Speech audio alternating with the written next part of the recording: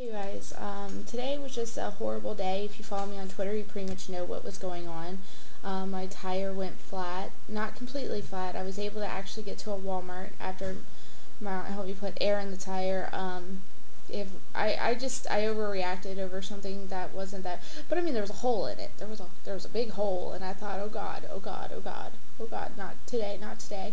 I actually ended up spending only $148 at Walmart and only had to wait 15 minutes. If I had went to an auto shop, it would have been hours. I would have been there all day.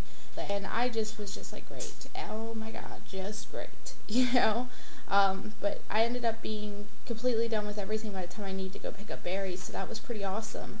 I went to the doctor today, and that's where my story pretty much, the flat tire thing got fixed. I wasn't that upset. I was more upset the fact that my doctor, my gastroenterologist specialist, thinks that vomiting every day, at least 4 times a day, that's if I eat 4 times a day, isn't a big deal. Apparently, not eating and vomiting, no big deal. Not a big deal. It won't kill you. No, no. Yeah, what you read on the internet? No. That's wrong, apparently. This is the second doctor that's told me there's nothing to worry about. So apparently my almost passing out at work, my getting dizzy constantly, my sore throat that won't go away, and my throat that hurts like hell, my ears hurt, I get chest pains, all this, that doesn't matter. No, I'm gonna be fine. I'm gonna be just fucking fine.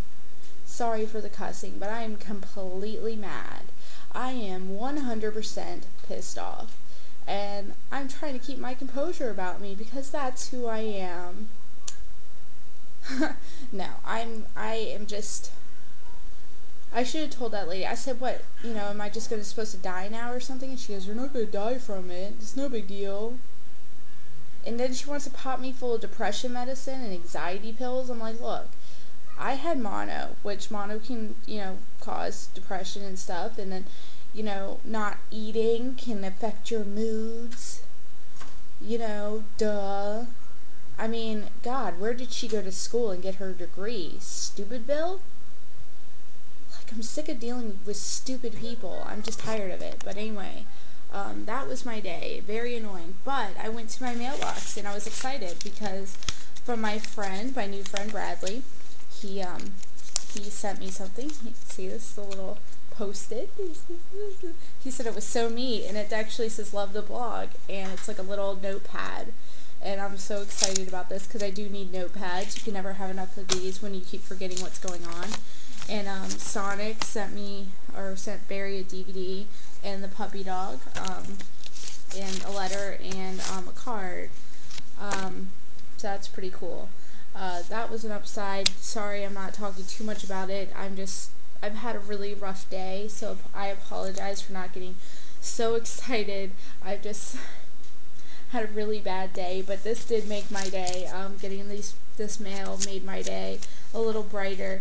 I really love that this is like the sticky note stuff. I'm very excited. Sorry if my enthusiasm just isn't, oh my God. I'm just more like, oh my God, I want to go smack that lady in the face. So with that, I'm going to bid you farewell and have a wonderful day, night, morning, week, lifetime, year, millennium, whatever. Bye, you guys. Love you.